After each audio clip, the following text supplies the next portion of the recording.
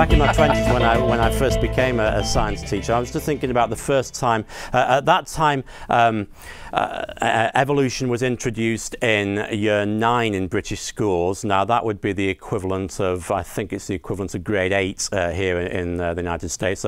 High school would begin at the British year 7, so the year 9 would be about the 3rd year of teaching. So they'd have a couple of years of introduction, and year 9 was the ages 13 to 14.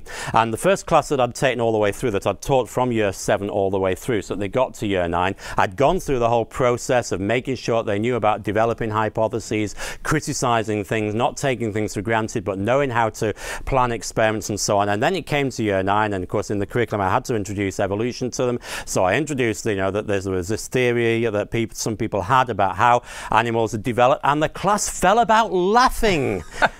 I didn't really need to do a great deal. Do people really believe that, sir? Yeah, wow. I mean, how strange can it be? Where have they observed this? Which is a key question. Where have they observed these things happening? And of course, the point is they were not convinced by it. They knew the scientific processes to be able to criticize things. And that is the key to good science teaching and good science education, in my opinion. This wasn't you talking about creation, trying to get them to believe this, and then showing evolution and them laughing. This is you just simply teaching what good science is and how to do it. And when they came across the concept, the hypothesis of evolution, they ridiculed it. And they could see right through it. And the fact that they knew that they were allowed to do so, that they were not allowed to get out of hand and be disobedient, but they were allowed to criticize things scientifically.